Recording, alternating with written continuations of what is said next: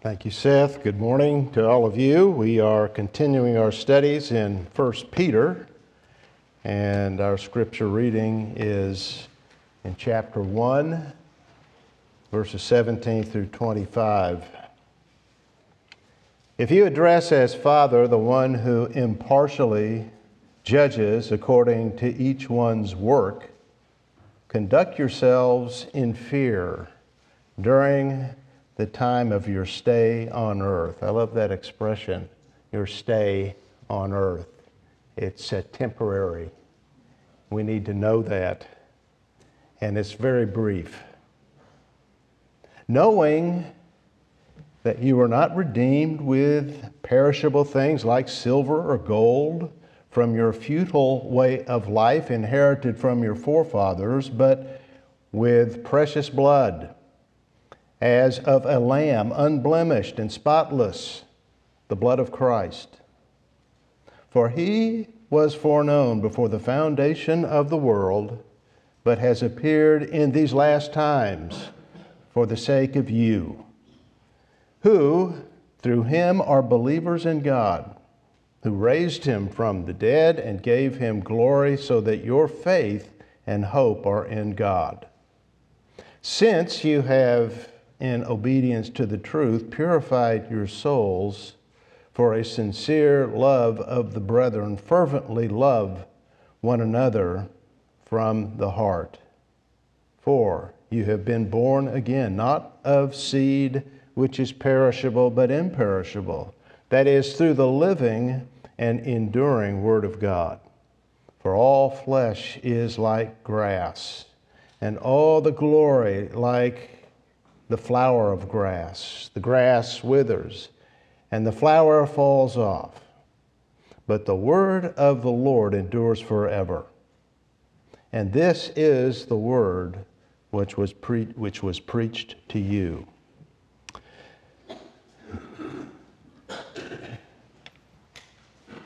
While we were praying in the meeting before coming in here, Warren gave thanks to the Lord for the great privilege we have to be able to meet together as we do. And meeting together, do this, read the scriptures and study them together. But it is a great privilege. And many, as Warren mentioned, throughout the world don't have this privilege. They meet in secret, or they meet in danger of their lives. So we have much to be thankful for. We should remember those who are not in such a blessed position as we are, and remember them in our prayers. Let's do that. Let's pray. Father, a couple of weeks ago, I commented on hymns we often sing with lines like, "And now I am happy all the day," which we just sang. I would call such hymns more aspirational than factual. The best hymns, I think, are factual ones, and because they are factual, they make us happy, and they move us to aspire. Charles Wesley gave us such hymns like, "Oh, for 1,000 tongues." Wesley wrote it in celebration of the 11th anniversary of his conversion. What inspired it was a meeting that he had with Peter Böhler, an influential Moravian leader of the Moravians, which was a very godly evangelistic group.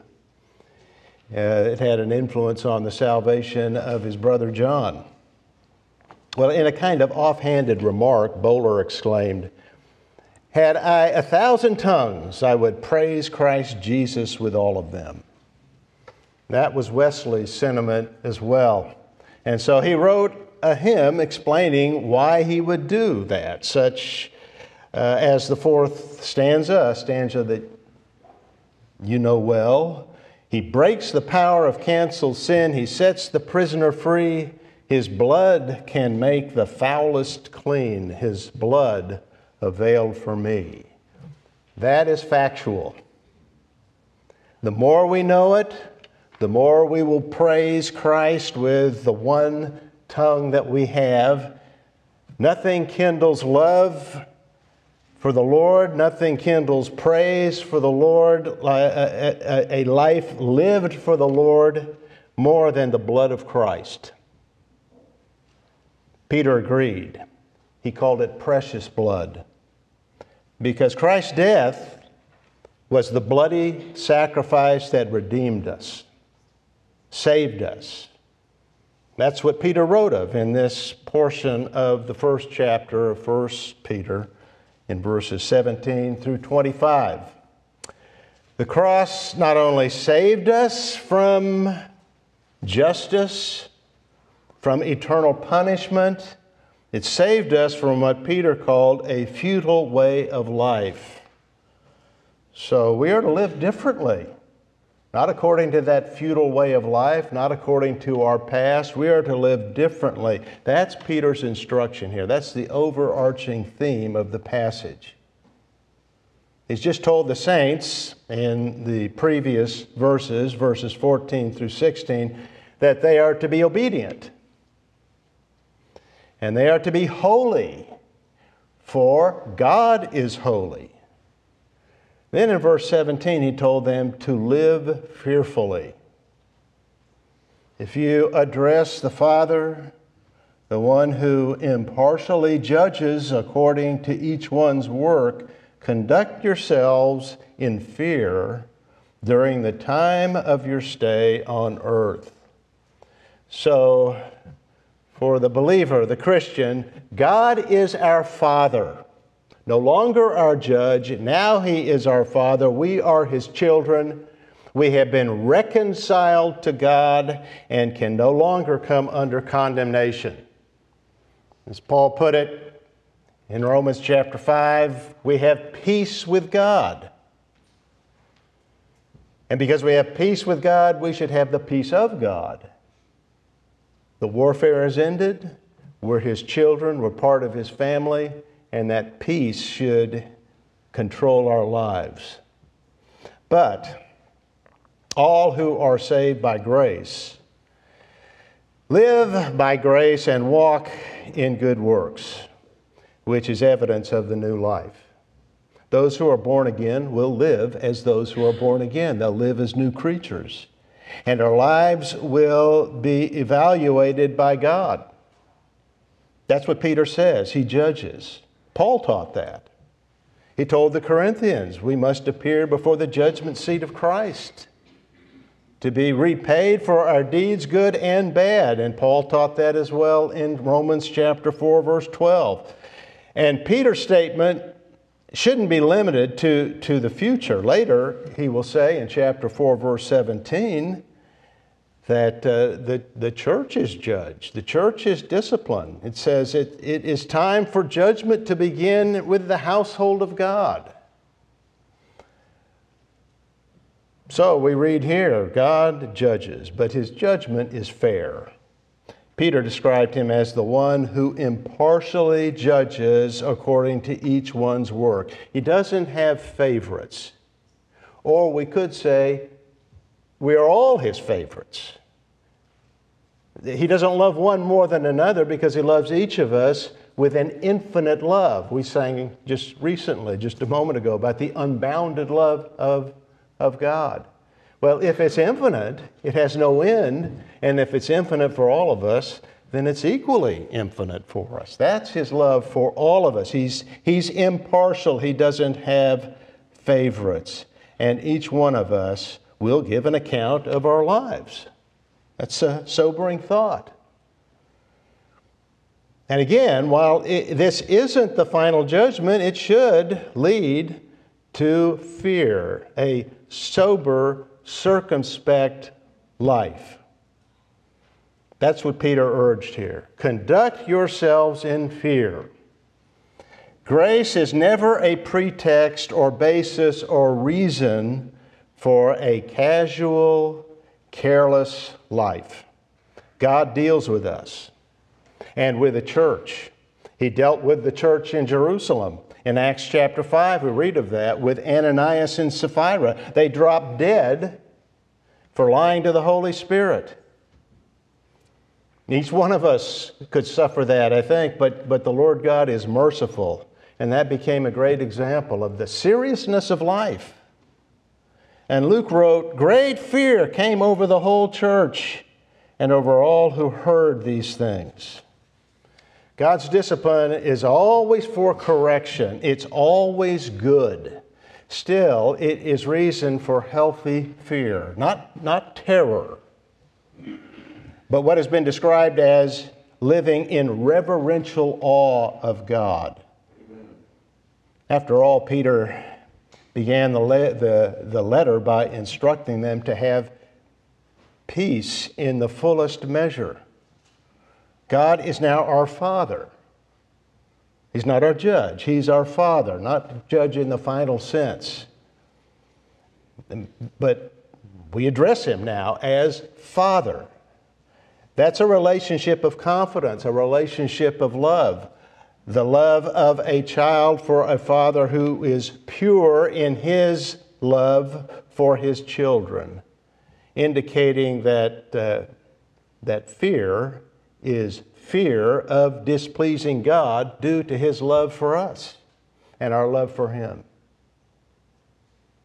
So when Peter wrote, "Conduct yourselves in fear during the time of your stay on earth," during this brief sojourn on earth, this pilgrimage we are on, he meant live carefully, live in reverence of God. And that's the best life. That's really the good life. Living according to His will, His purpose. His purpose is not to restrict our behavior. It's not to deny us the enjoyable good things of life, just the opposite. He came, as Jesus said in John chapter 10, to give us abundant life.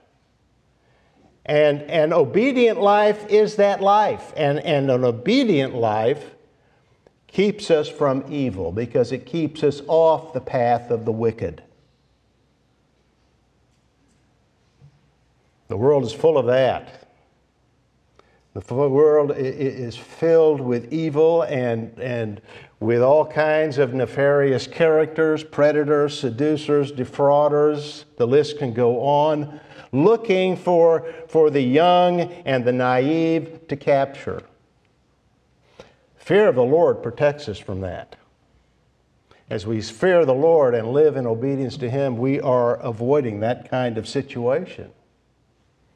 But we should have that. We should be motivated to live it during our stay here, knowing, as Peter wrote next in verse 18, that God has saved us at a great price. That's how much He loves us. His love for us is reason to live a holy life, to live an obedient life. Verse 18, knowing that you were not redeemed with perishable things like silver or gold from your futile way of life. And that literally is redeemed out of your futile way of life inherited from your forefathers. Edwin Bloom wrote, "The logic is live because you know. That is, the Christian life is lived out of knowledge of the redemption that Christ has accomplished." There is no stronger or more effective motivation to live in godly fear, in reverential awe, in obedience, than a real understanding of both our redemption and our Redeemer. Redemption is one of the most important words and ideas in the Bible. But a better translation of it may be ransom. The Lord ransomed us from a futile way of life. In 1916, B.B. Warfield wrote an article on this subject titled Redeemer and Redemption, in which he discussed the importance of the meaning of the words. He preferred ransom and ransomer, since redeem is from the Latin and it means to buy back, while ransom better reflects the meaning of the Greek word to buy out of. It goes back to the institution of slavery in the ancient world. A person could become a slave in various ways: through war, becoming a captive of war, or through debt, or by birth. Various ways for a person to become a captive. And in the Roman Empire, there were millions of slaves. The whole economy of that empire was built really on the shoulder of slaves. And yet, a slave could be freed from bondage by the payment of a price by someone else coming along and buying him or her out of slavery. And that's the meaning of Matthew chapter 20, verse 28. The Son of Man did not come to be served, but to serve and to give his life a ransom for many. Warfield's purpose was not to criticize the word redeem, but to protect its meaning in explaining how our salvation occurred. As he said, the central fact is it is an act of purchase. And I think that is very important. To understand what Christ did on the cross, we must understand that he made a purchase. He bought us. He bought his people. He made the point because in some places, and one of the places mentioned was Germany, that idea had been lost and Christ was identified as the deliverer. And his saving work was described as deliverance, which, again, is not a bad word. Christ is our deliverer. But the word doesn't go far enough. It is loose, it's not a precise word, and doesn't explain how the deliverance happened. A person can deliver someone by his strength, or words, or influence. And if that's the meaning, then it could be a deliverance from wrong ideas, by a change of mind and heart. In that sense, Jesus could simply be a great influencer. One who persuades men by his life and by his death, and makes for us to make a moral change and deliver people from a foolish life. The moral influence theory of the atonement is a very popular idea, has been since the Middle Ages, in which Christ delivers us by his life and his example, and we see in that love, and that makes us want to love, and we change our attitude and our mind and become a better person, moral people. Well, we are influenced by the example of Christ, but that in itself is not Christianity. Christ's deliverance of us is salvation out of sin and its consequences by the payment that Christ made. And that must be stressed to understand salvation and atonement. Atonement is satisfaction. And Christ satisfied God's righteousness. The just demands of the law, he satisfied that, fulfilled that by his death. In that way, he redeemed us. He ransomed us, or he bought us out of a futile way of life, and did so at high cost. Too high for any of us to pay. The ancient Greeks understood the idea of ransom. It's found, for example, in Homer's Iliad, and I've used this example before, so forgive me for repeating it, but I think it illustrates the point. The Iliad is the classic story of the Trojan War starring Achilles and Hector, but in one chapter, Odysseus, also known by the Latin name Ulysses, and a companion go out one night, and they capture a young Trojan warrior. And the Trojan warrior is a prince. His father is a king. And he pleaded for his life, saying that his father would pay a rich ransom for his freedom. Unfortunately for the Trojan, the Greeks rejected his offer. And when it comes to our ransom from the slavery of sin and judgment, from divine justice, God refuses any offer man thinks could satisfy him. In fact, the sons of Korah wrote in Psalm 49, verse 7, "No man can by any means redeem his brother or give to God a ransom for him." We can't redeem one another. Can't redeem ourselves. The cost of our deliverance and freedom is too high for us to pay. Only God can make that payment. And happily, the psalmist wrote in verse 15, "But God will redeem my soul from the power of Sheol, for he will receive me." Well, that's what Peter explained here. All the riches of the world could not ransom them or us from what Peter called a futile way of life.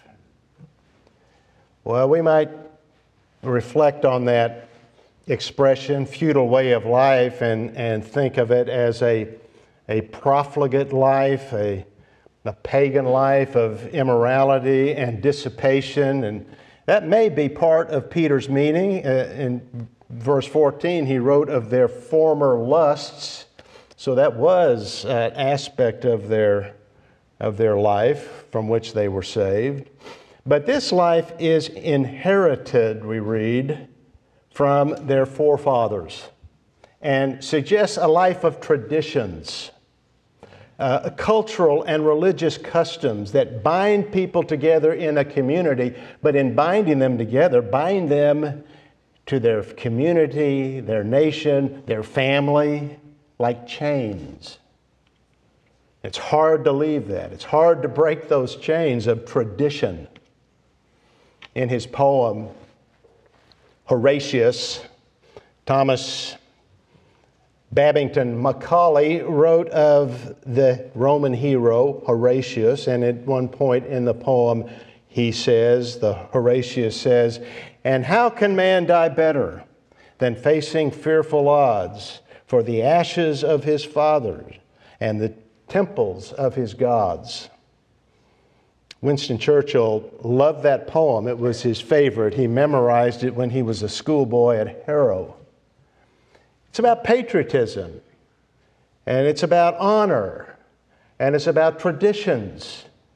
These are things that are good in and of themselves. We honor our heroes rightly. But those things can become a kind of secular religion for some. Men will die for the heritage of their family and nation. The Jews were bound by the life and traditions of the synagogue. Romans and Greeks by their culture and their past glories. They took great pride in all of that. It had a controlling influence on their lives. But it is a futile life in that there is no salvation in the law of Moses or the temple of Jupiter. Now, I'm not criticizing the law of Moses. It was not given to save. It was given to point to the Savior and prepare Israel for the Savior. But the Jewish traditions that surround it point to it as the means of salvation and the path of salvation.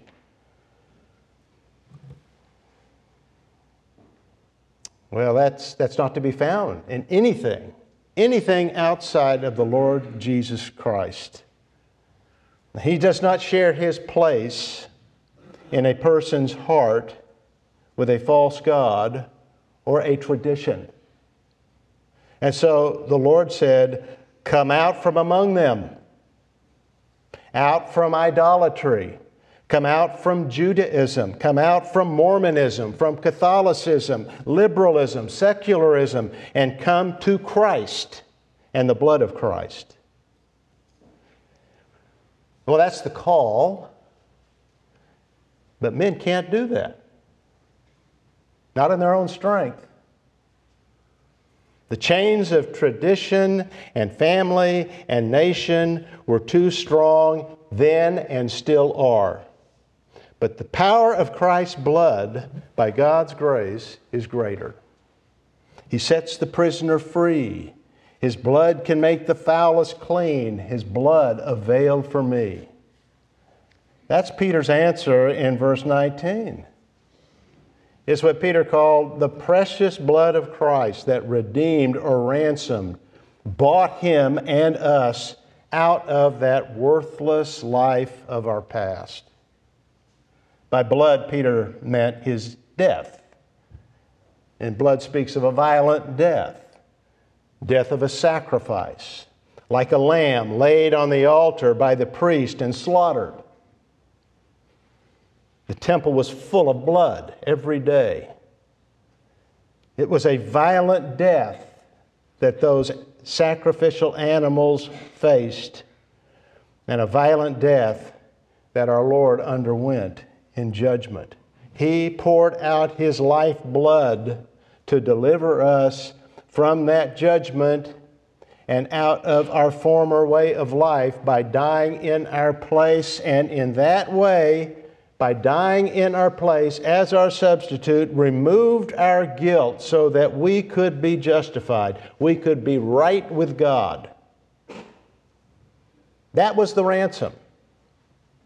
And the value and acceptability of that ransom Christ paid is seen in the description of it being of a lamb unblemished and spotless, the blood of Christ.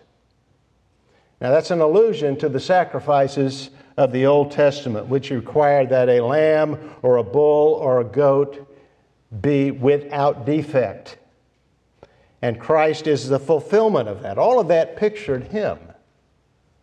We spoke of this a week or two ago about the focus of the Old Testament. It's all about Christ in its types and shadows and in its prophecies. And those types and shadows are seen in these sacrifices that pictured Him. John the Baptist called Him the Lamb of God who takes away the sin of the world. Christ was without defect.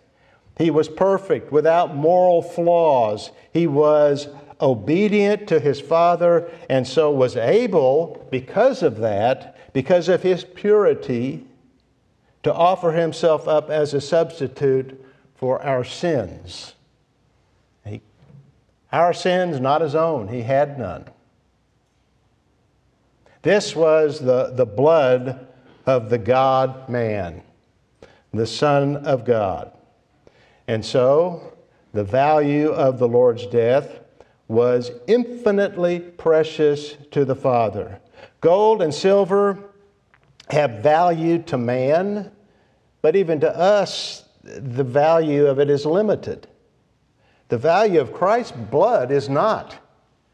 It is infinite because He is perfect, a perfect human, and His human nature was joined to His eternal divine nature in one person. He is the God-man. It's not mixed. His humanity is not mixed with His deity. He is God and man joined together in one person. And so it is sufficient for an infinite number of sins. And so more than sufficient for ours. Nothing less than that could redeem or ransom us out of sin and death and judgment. The death of Christ. The sacrifice of Christ. Samuel Rutherford said, "There are some who would have Christ cheap. They would have Him without the cross, but the price will not come down." That price, that ransom, was God's plan of salvation from all eternity. Christ, Peter wrote in verse 20, was foreknown before the foundation of the world. That means He was chosen to be the Redeemer or predestined to be the Savior from all eternity. Peter was not stating God knew Christ before the creation of the world. That would be stating the obvious and is an idea that makes no sense in this context. Peter was indicating purpose. And in connection with the previous verse about redemption, ransom, what he means here is that God foreknew Christ as the suffering Savior. It's a way of saying that the Father chose the Son, elected Him from all eternity to be the Savior of the world. And even if foreknow was foresight, it would still mean predestination.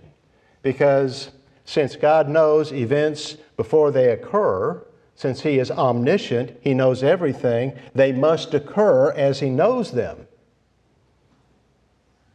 Otherwise, He doesn't know them. He can't be wrong about things. If He knows what's going to happen before it happens, it must happen.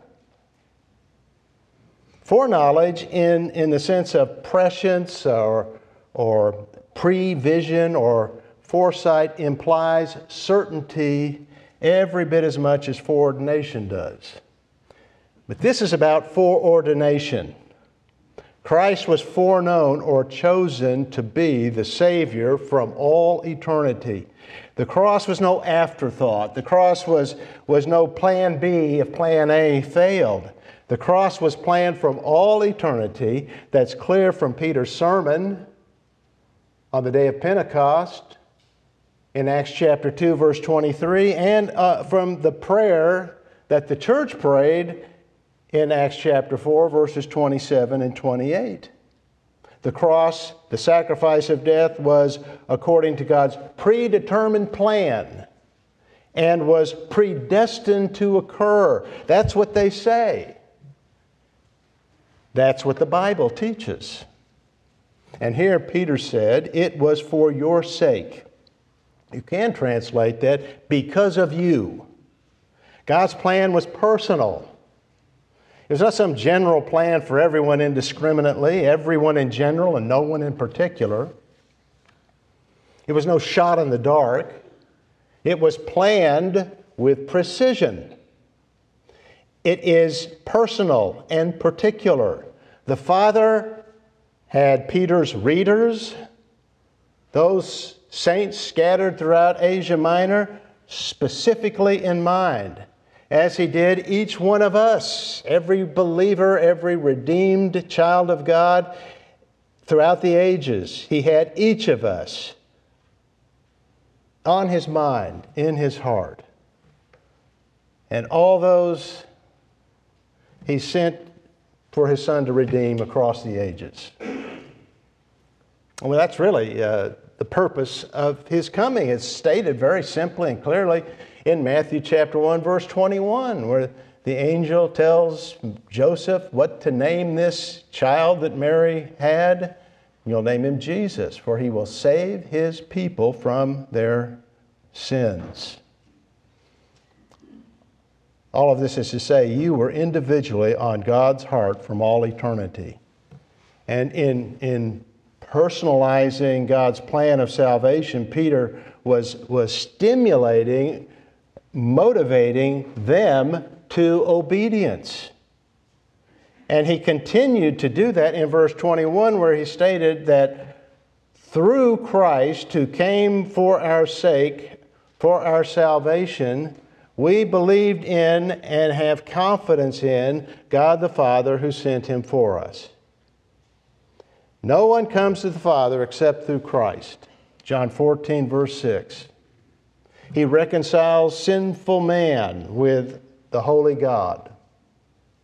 And when we are at peace with Him, we trust in Him as we trust in Christ. Peter wrote, our hope is in the Father who raised Christ from the dead and seated Him in glory. And since we are joined to Christ through faith, the Father will raise us also. We're joined to Him. We are part of His body. And so His resurrection is the foretaste of our own resurrection. That's a certainty. It's a hope. It is our hope which is certain. Now, all of this, God planning our salvation, choosing Christ to redeem us, ransom us, save us, and give us the hope of the resurrection is incentive to do all Peter has urged us to do. Be obedient, be holy in verses 14 and 15. Fear God in verse 17. Live in love and reverential awe of Him. That's not optional. That's the life we are to live. And we will live. Not perfectly, but we will live it by the grace of God. And next in verse 22, Peter instructs them to love the brethren. Fear God, and love the brethren. That fulfills the whole law that Jesus explained to the Pharisee as He explained to the Pharisee in Matthew 22.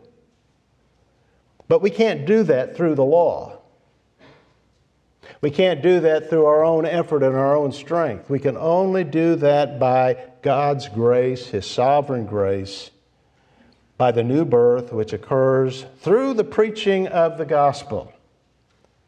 The passage ends with Peter reminding them of that. Verse 22, since you have in obedience to the truth purified your souls for a sincere love of the brethren, fervently love one another from the heart. It's not completely clear here whether Peter is referring to justification or sanctification when he said that they had purified their souls in obedience to the truth. We are justified through faith in Christ and have righteous standing with God as a result of that. That is the basis for new conduct and loving the brethren. We are to live according to our standing with God. But we don't purify or justify or regenerate ourselves. God does that. But we are described as active agents in our sanctification. We cooperate. Now, I don't really like that expression or that description. Better to say, I think, we respond to the work of the Holy Spirit. In James chapter 4, verse 8, there is the same word is used. Cleanse your hands, he wrote. In 1 John chapter 3, verse 3, John wrote that we purify ourselves. We purify ourselves with the hope of Christ's return. Paul used a different word in 2 Corinthians 7, verse 1, but it has the same idea when he wrote, let us cleanse ourselves from all defilements. Since Peter had already used the word obey in verse 14 of Christian conduct, it may be better to understand his meaning here as referring to Christian growth in sanctification. By obedience to the Word of God, they grow. And these saints were growing because they were being obedient to God's Word. And the result of sanctification is not only a deeper understanding of the Lord God and love for Him, but a love for His people, a love for the brethren.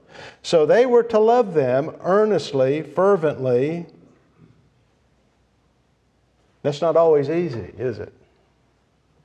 But we can do it. We must do it. Love for the brethren is what Jesus said, told His disciples this in John 13, verse 35, the last night He was able to spend with them before being arrested and crucified. He said that showing love to one another is the way the world will know that you're my disciples. It's the way of knowing that we're born again by our behavior, our love for one another. And with the new birth, the Christian is able to do that. Again, it's all of grace, you understand. But because we have been born again and have a new heart, that's part of the new covenant, a new mind, and new abilities, we have a new nature, and with that new nature, we have the Holy Spirit. All of that works together to enable us to live an obedient life and to love. Love the brethren and love the Lord. For, Peter wrote, or since, as the English Standard Version translates the participle in verse 23, for or since you have been born again, not of seed which is perishable, but imperishable, that is, through the living and enduring Word of God. So, since we've been born again, we can be obedient. And we're born again by the imperishable seed that is implanted within us. And that imperishable seed is the life that the Holy Spirit implants in a person's soul.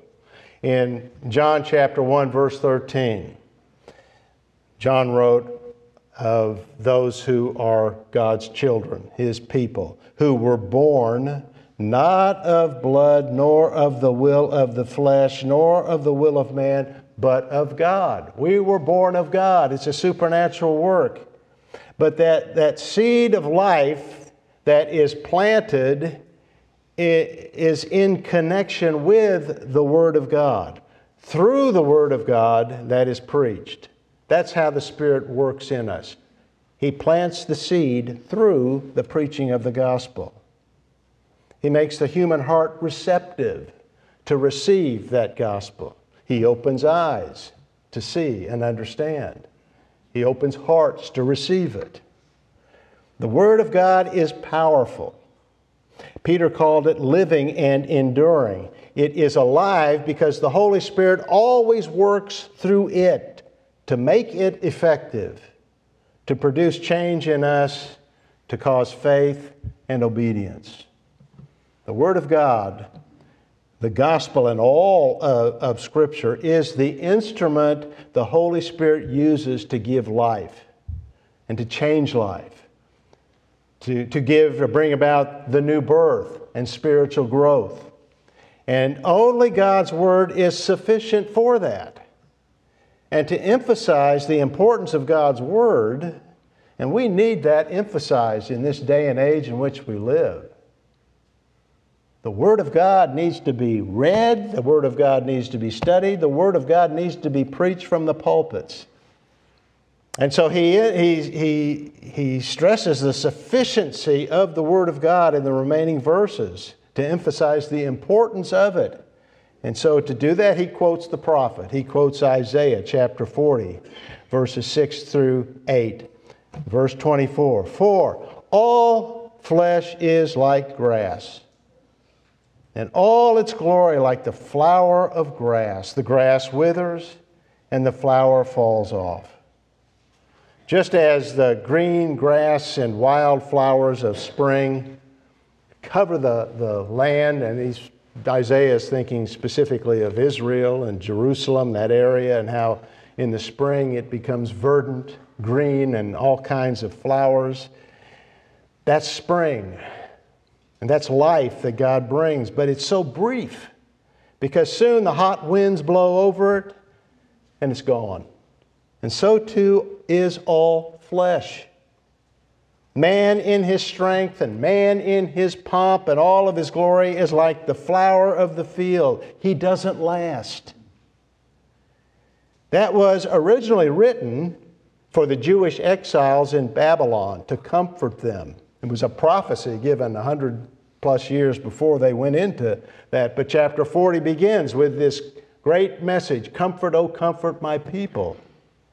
And so it was given to encourage those Jewish exiles in Babylon, to comfort them with the assurance that while the flesh doesn't last, God does. He is reliable, and so His Word and promises are true and reliable. They never fail.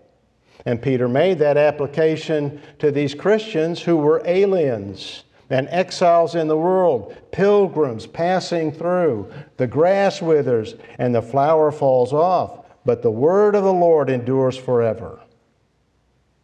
And this is the word which was preached to you. Through it, they received eternal life and have spiritual growth. So they were to believe God's word and obey it. It gives power to do that. It gives power to love one another. That's what the precious blood of Christ obtained for all of God's people. Knowing what Christ did for us, what the Father sacrificed for us, should move us to act, to love the brethren and fear God. It moved Charles Wesley to wish for 1,000 tongues to sing his praise, and Isaac Watts to see the great debt that he owed and sing, "Here, Lord, I give myself away, 'tis all that I can do." We are debtors to God's mercy and grace. We are rich, very rich at His expense. We need to know that. It will motivate us to live well for Him in the short time that we have in our stay on earth. If you've not believed in Him as God and Savior, if you've not trusted in Christ, your stay on earth is short. We're all just passing through. Now is the day of salvation. Don't delay. Come to Christ. Trust in Him. He receives all who do. Well, let's stand and sing number 20 in the Songs of Praise book. Immovable, our hope remains, and then remain standing for the benediction. Number 20. Father, what a great truth that is, that we will sing His praise and your praise, the praise of the triune God, forevermore. And we'll be with you for all eternity. And why? Because of your sovereign grace. Because the Word of God was preached to us, and it is alive and powerful, and broke into hardened hearts and made them alive by the Spirit's power, and made us your children through faith and faith alone. That's grace. That's sovereign grace, and we thank you for it. Help us to understand better the things we considered this morning. All that you did for us through your Son. The price that was paid for us. That we would become your children. And now that we're your children, we are your family, we're to live it. Enable us to do that. And motivate us to do that by the great price that was paid for us. Now the Lord bless you and keep you. The Lord make His face shine on you and be gracious to you. The Lord lift up His countenance on you and give you peace. In Christ's name, amen.